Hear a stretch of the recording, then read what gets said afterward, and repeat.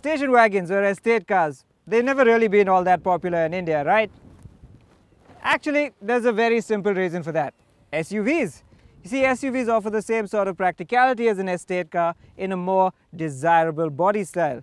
They also offer more road presence, the possibility of 7 seats, and even the possibility of some off-roading ability. Lately, however, station wagons have been making a small comeback, and who better to lead the renaissance than the maker of some of the most famous station wagons of all time. Say hello everyone to the Volvo V90 Cross Country.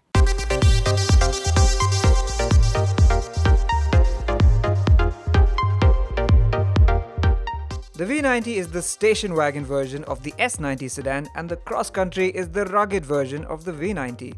Up to the rear doors, the basic shape is more or less identical to the S90, but the V90 makes a departure from the boxy Volvo estates of the past, with a sleek profile that culminates in a sloping rear windscreen and some striking L-shaped LED tail lamps.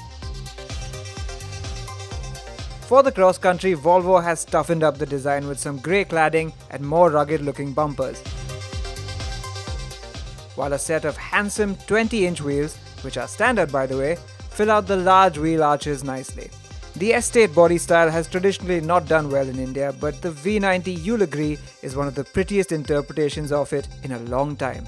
And because it's a cross country, the SUV-like rugged bits should appeal to Indian buyers too. And the news just gets better once you step inside.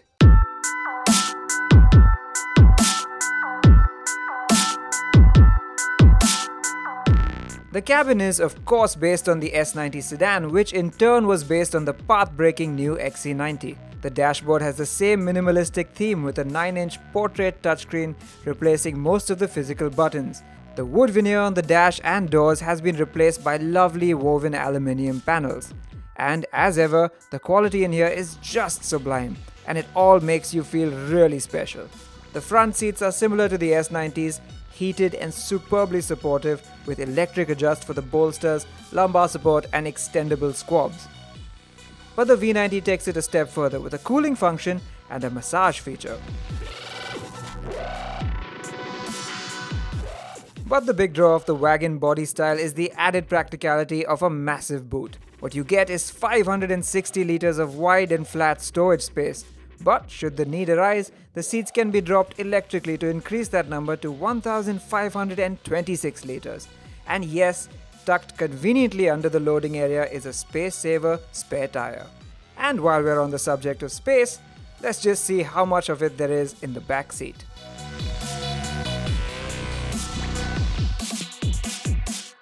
The back seat of the V90 Cross Country will be very familiar if you've ever been in the back seat of an S90, and that is to say, its one bugbear does remain, and that's a slight lack of thigh support. However, all the strengths remain too. Look at the amount of knee room I have here, and the headroom is even greater thanks to the roof that stretches so much further behind. As with the front as well, it is a very nice place to be with a superb cabin ambience. However, while comfort is top class, a fifth passenger in the middle will have to contend with a wide central tunnel, eating into their legroom.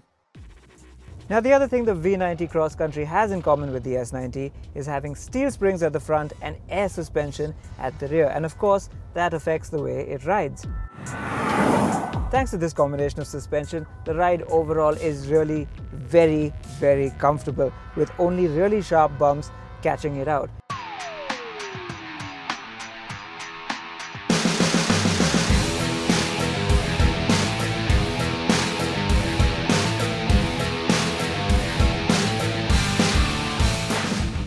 So this is one of Volvo's cross-country models, and as you've seen, it certainly looks the part. But Volvo says this one packs in the hardware to do not serious off-roading, but some pretty convincing soft-roading. It's got 4-wheel drive, and the ground clearance has been raised by 60mm to a whopping 210mm. So yes, it can certainly handle a rough country road.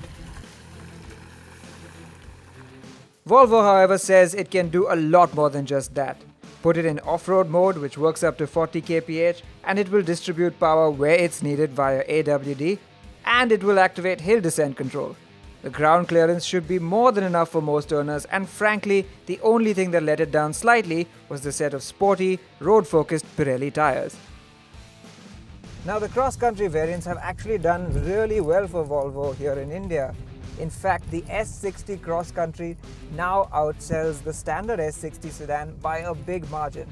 What you get in essence is something halfway between a regular sedan or hatchback and a full-on SUV. You get a bit more rugged looks and also a little bit more practicality.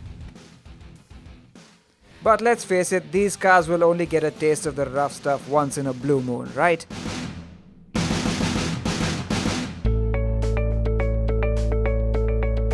So it's out on the tarmac where most V90 cross countries will really spend most of their time. So let's tell you what it's like out here. Now the cross-country cars are meant to bridge the gap between the sedans and the SUVs, and from the driver's seat, that's exactly what this car feels like.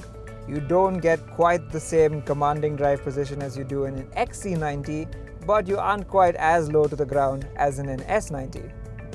That said, it shares a lot of its driving characteristics with both those cars. Like those cars, this isn't the most thrilling to drive. Yes, the steering is accurate, well-weighted and light enough when you need it to be, but it's not bristling with feel and feels a little bit inert going around corners.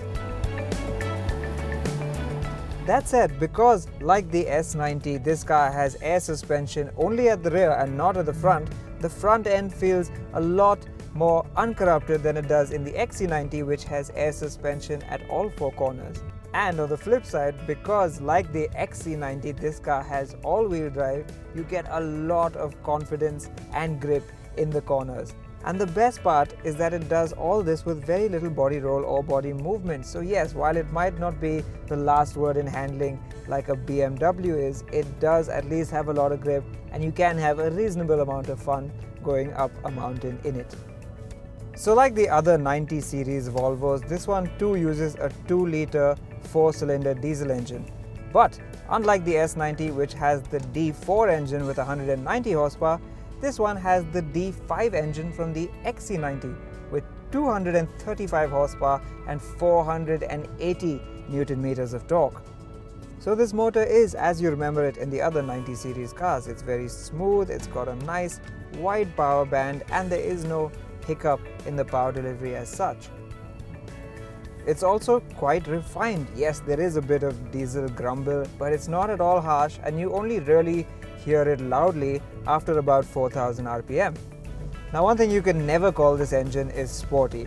Yes, it's got the power, it's got the speed, but it masks it just so well.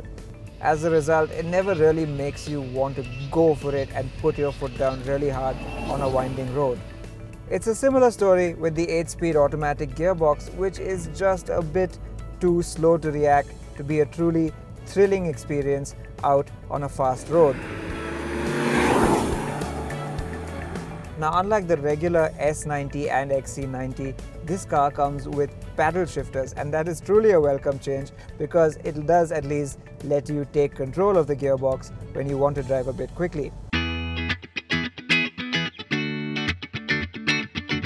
Now, Volvo's new policy with its cars is to launch them first in a flagship top-spec variant and then maybe introduce lower trims later on. So, this V90 cross-country inscription is fully loaded.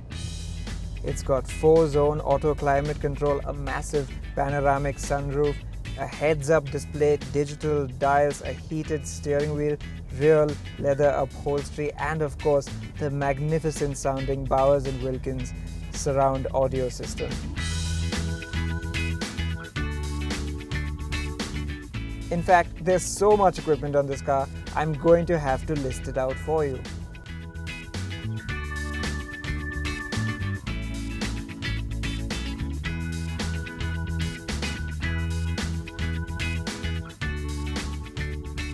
Volvo has often played follow-up in the Indian market since it opened shop here, but the V90 Cross Country leads the way and opens up a new category altogether. It really is a halfway point between the S90 and XC90 as a product, with rugged looks and abilities, but also car-like driving dynamics and loads of luxury. It's expected to wedge between those two siblings on price too, at an estimated 60 to 65 lakh rupees ex-showroom. Volvo knows it won't sell as well as its more conventional stablemates, but is still confident of moving at least 200 cars before the end of 2017. And take it from us, if you're in the market for either a luxury sedan or SUV, the V90 Cross Country truly gives you the best of both worlds.